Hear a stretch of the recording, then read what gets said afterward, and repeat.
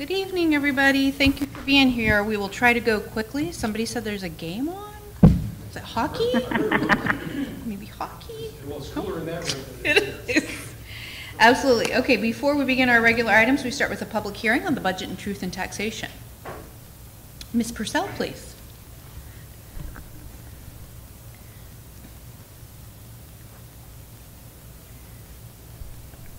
Good evening, Dr. Sprout, President Berrigan, board members, guests.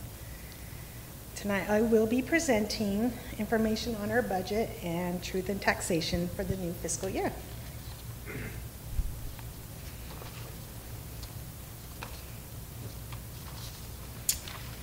Okay, our fiscal year 21-22 budget was proposed at our regular meeting on June 10th. Our proposed budget and public hearing were posted on ADE's website and are accessible via a link on our district's website.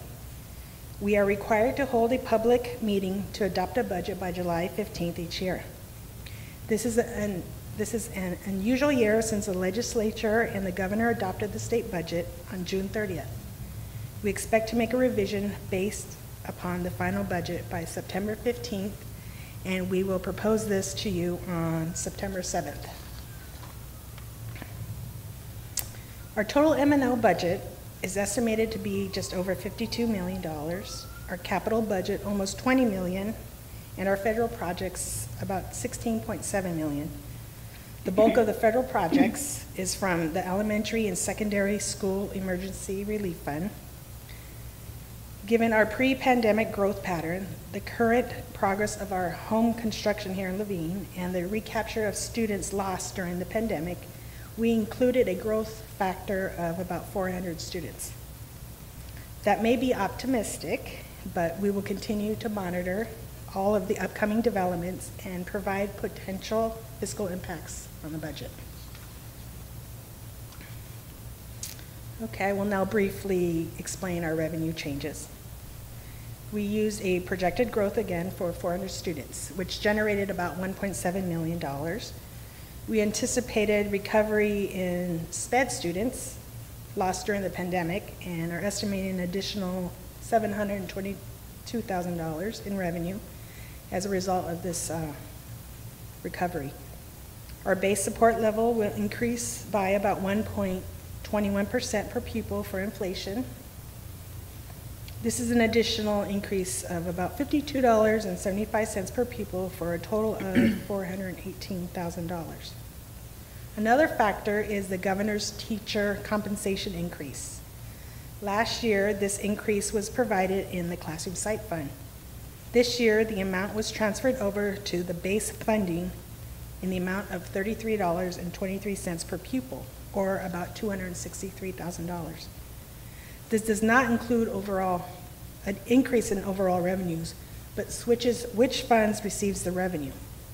The legislature also increased specific special education weights, which resulted in an increase of about $345,000. When the Joint Legislative Budget Committee made its estimate for the 2021 fiscal year, the state was just shutting down due to the pandemic. They projected a large loss of sales tax revenue, which is the primary driver of this fund. Sales tax actually increased during this year, which gave this fund a large one-time payment. Because of this one-time payment, we will not use these revenues for ongoing expenses.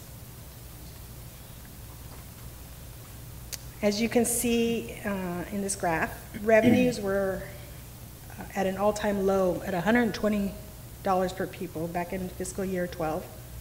The good news is the per student amount has been on an upward trend, and we will reach a record high of $733 per student in 21-22. As previously mentioned, $192 of this amount is to be considered one-time revenues.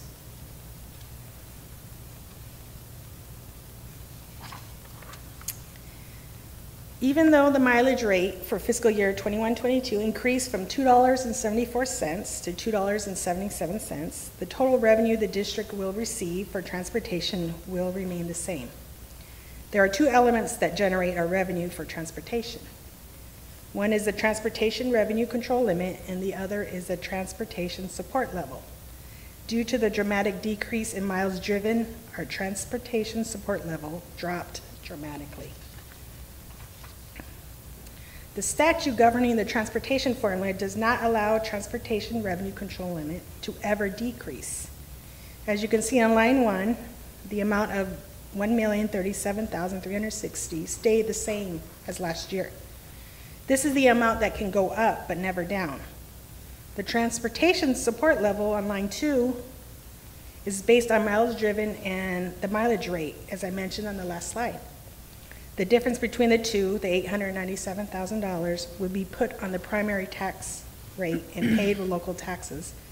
The overall amount of money we receive will stay the same.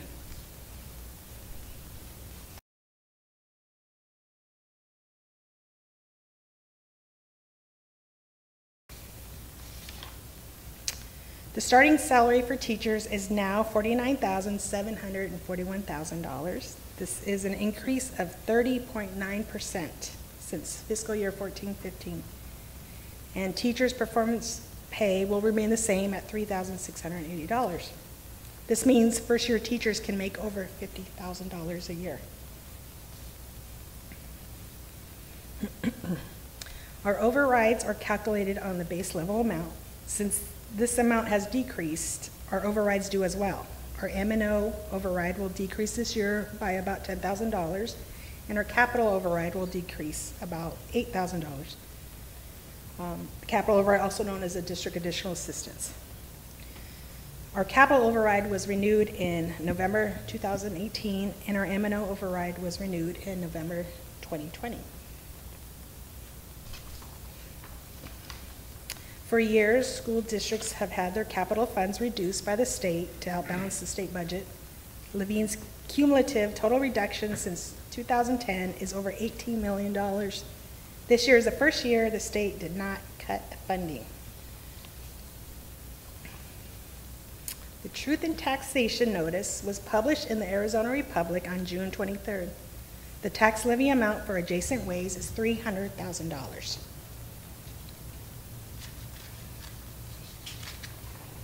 The Truth in Taxation Notice is very confusing to taxpayers. It indicates a tax rate increase of $11.22 for a home valued at $100,000. However, this is actually a decrease of the prior year's overall tax of about 71 cents per $100,000. This discrepancy results from a statutory formula that assumes there are no taxes in the previous year.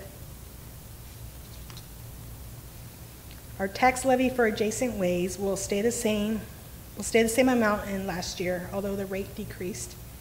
This is due to the increase in property value. The purpose of this $300,000 adjacent ways levy is to fund the off-site elements of school projects. This could include streets, sewers, curbs, sidewalks, fire and bus lanes, and utility lines.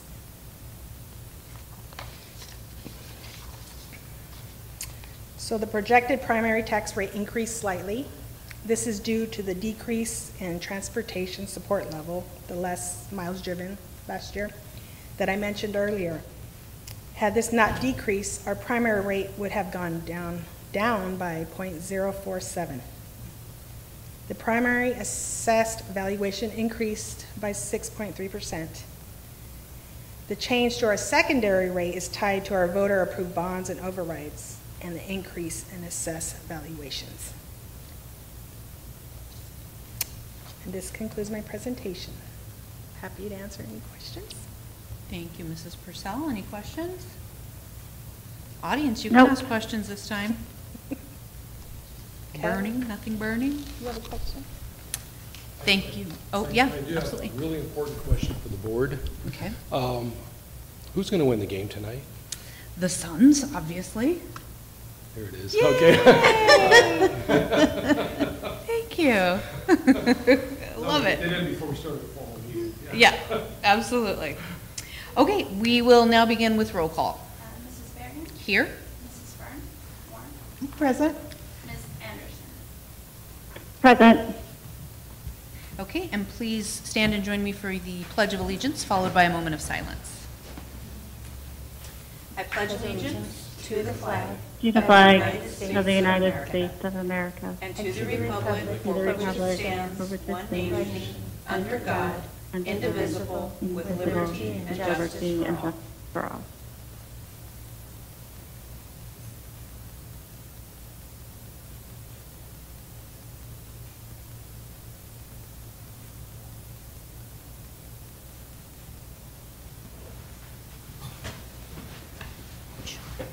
Okay, we need to approve the agenda.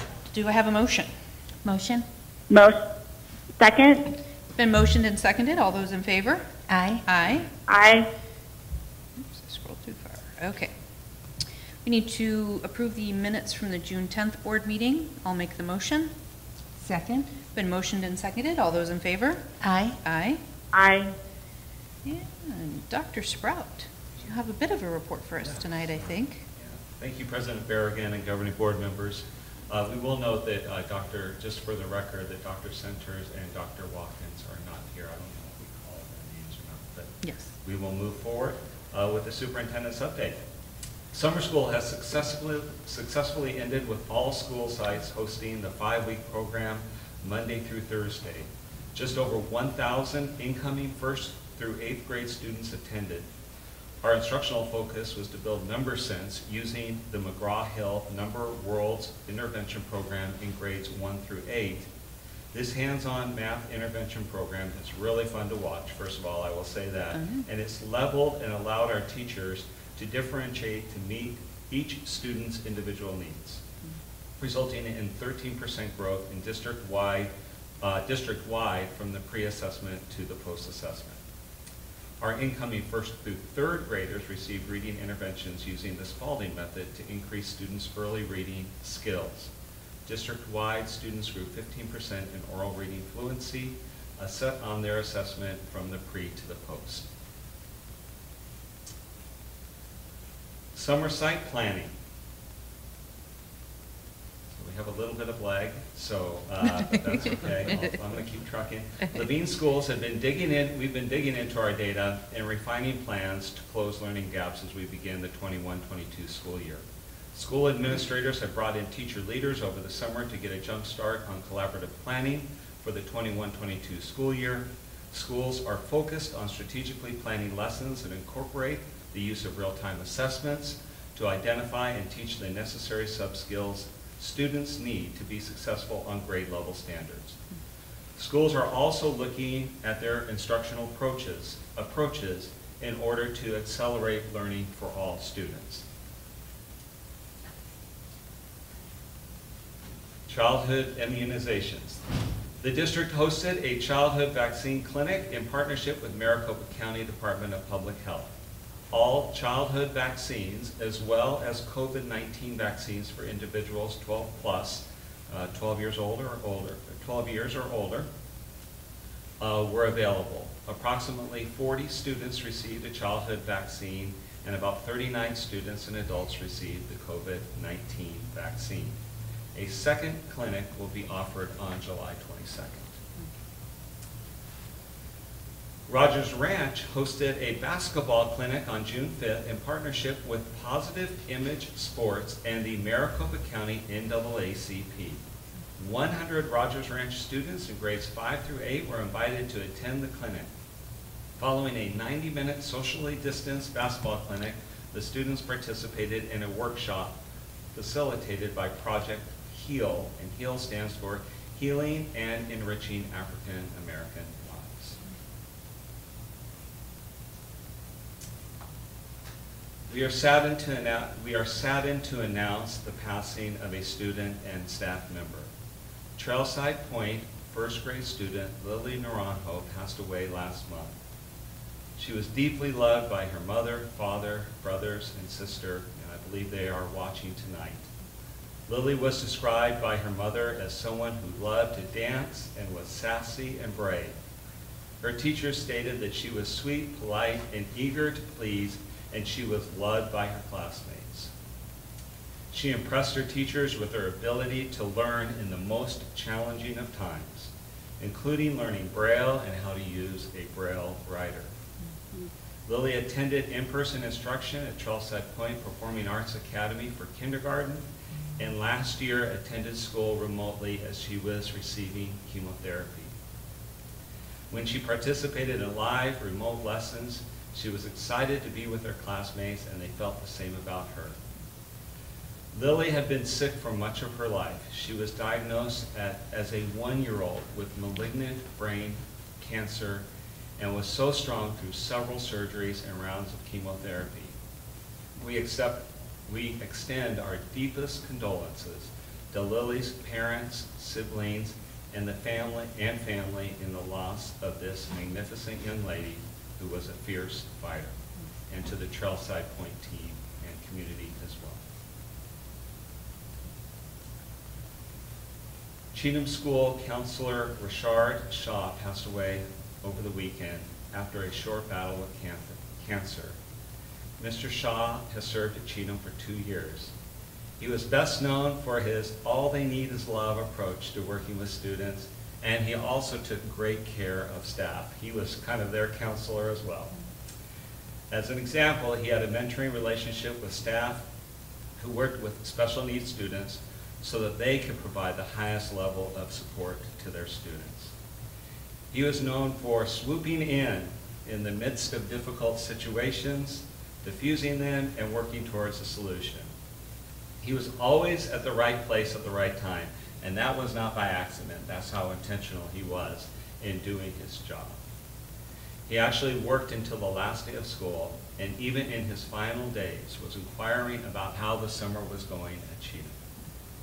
We will greatly miss Richard and extend our deepest condolences to his wife Emma, their family, and the Cheatham staff, students, and community in the loss of this hero. I would ask that the board and our audience observe a moment of silence in honor of Lily and Mr. Shaw.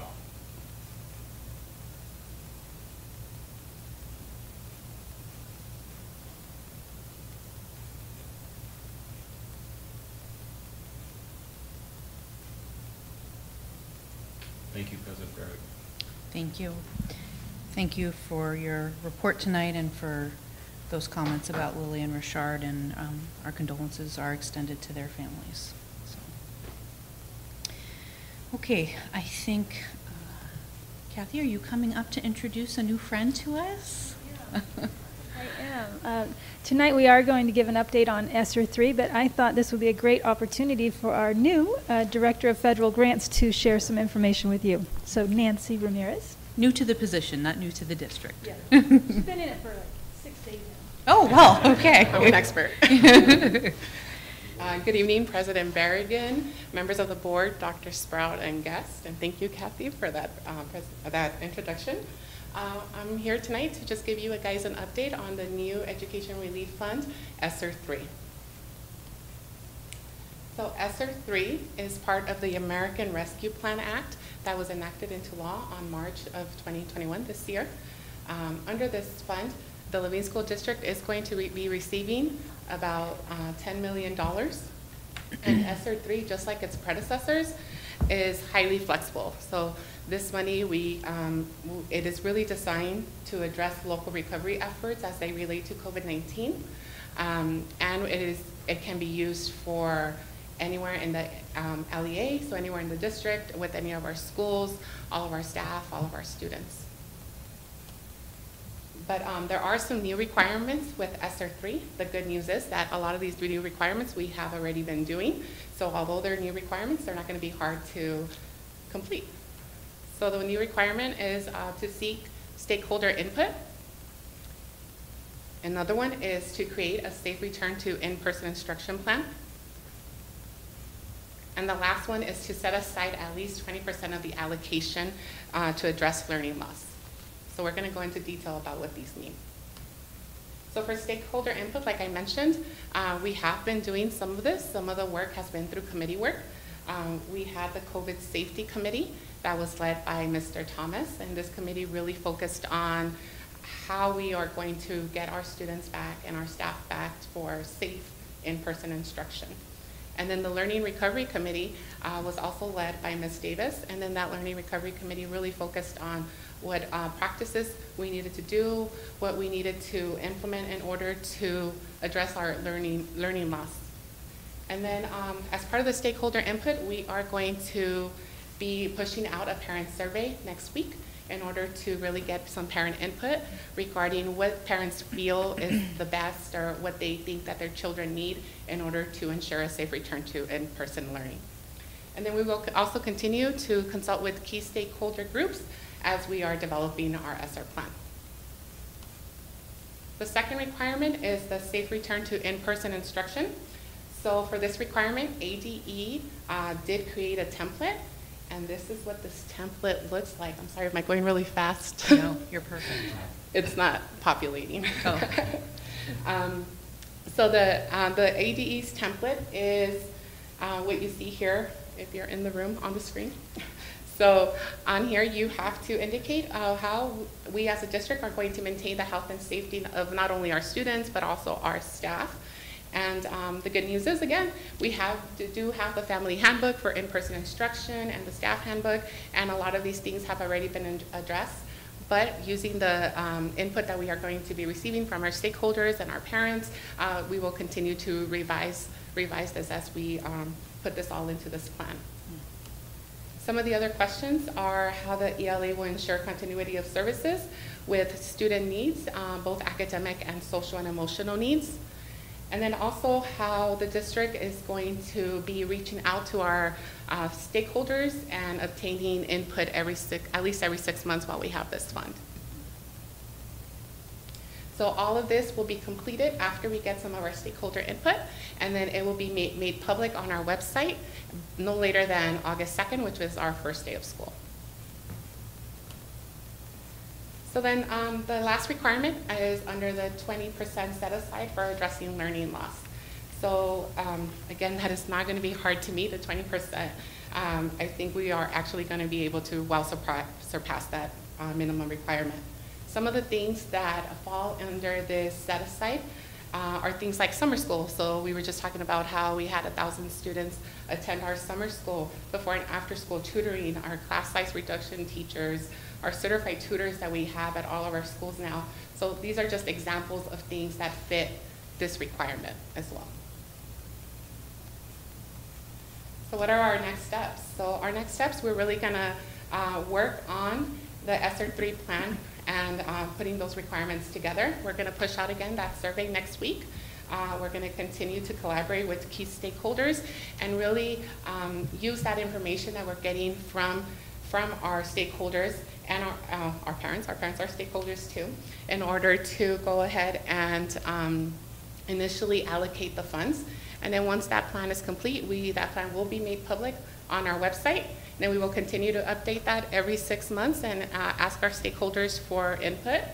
But until then, we're going to ensure a safe return to in-person instruction starting on August 2nd. And that concludes my presentation. If you guys have any questions or comments. Very good. I appreciate the information. Very well done. Very well done after Thank 6 you. days on the job. Yeah. Thank you. Thank you. Okay, moving on. I don't think we have call to the public, correct? Okay. Consent agenda. Do I have a motion to approve? Motion to approve.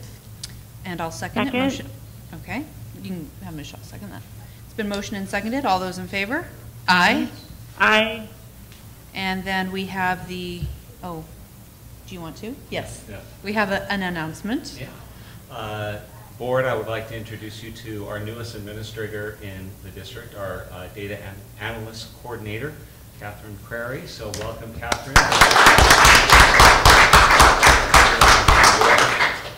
Kathy put Catherine through the paces for this job, and so we're very thankful to have you on our team. It's a tough position to fill, and so thank you for joining us. And you'll also get some great mentorship from our Director of Federal Programs or grants as you take on this job. So it's great to have you. Thank you. Welcome, thank you. Okay, we need to adopt the 21-22 budget. Do I have a motion? Motion. Second? Motion and seconded. All those in favor? Aye. Aye. Aye. Motion carries. We have the classified employee referral incentive. I think this is fabulous. I hope we get some payback from this. I think we will. Got to try something, right? Do you want me to just motion, or did you want to talk about it? No, I think, go ahead and Motion? Yeah. Second, it's been motioned and seconded. All those in favor? Aye. Aye. And then we have the revised classified salary schedule regarding the bus drivers and the salary comparison. Motion. Motion, and I will. Second. Okay, motion and seconded. All those in favor? Aye. Aye. And then the change in pay for bus drivers and bus driver trainers. Motion. Motion? Okay, second. Been motion and seconded. All those in favor? Aye. Aye. Any comments from the board? No. She has a badminton match she wants to watch. Any comments, Michelle? No comment. Okay, I'll just say thank you, everybody, as always. Enjoy the game. Yeah. Our next meeting is on August 12th. School will have been in for a week and some couple of few days. That is very hard to believe. So rest up, because they'll be back soon. Okay, motion to adjourn, please. Motion. Second? Second. Motion and seconded. All those in favor? Aye. Aye. Aye. Good night. Okay, so everything